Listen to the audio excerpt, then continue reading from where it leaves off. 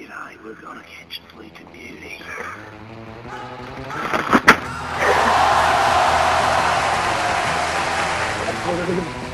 How did we know?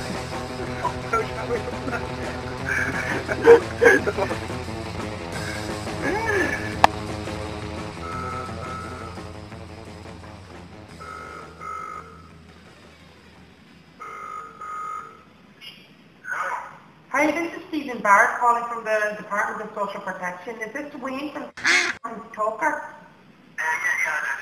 Hi, you were given a back payment there recently, is that right? Yes, it is. That actually went out to the wrong person. That was meant to go to a Jane Quinn, and we're going to have to ask for a return of those funds. Right. Okay, yeah, that's no bother. Would you be able to come down to the office with payments, or do you still have the money? I don't have the money, but I will if this week's morning, I wouldn't Now, if you have any issues, I can put you on to my supervisor if you're at all in any trouble about this now.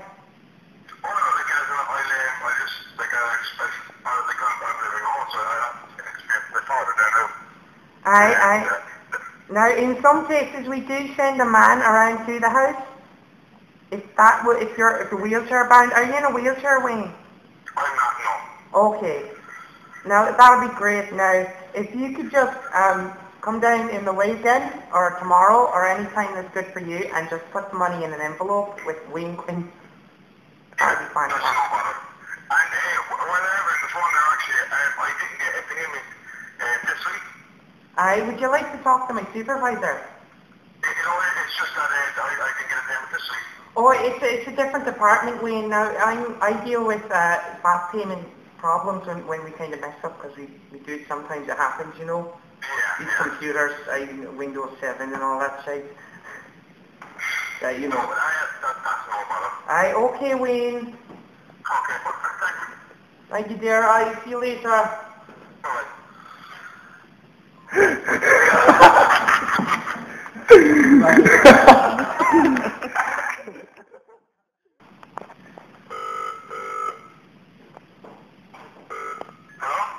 Hello, Wayne.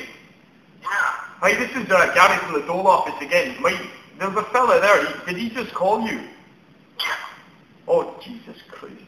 No, there's a man who's been hacking into our system, right, and he's been going around phoning all of these people, telling them that they get back payments with their names on them, and it's complete utter nonsense.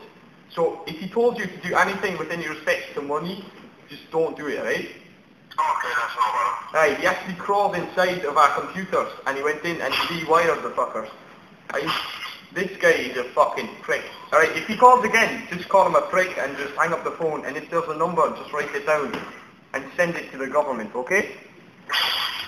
Go on. Okie dokie, Wayne.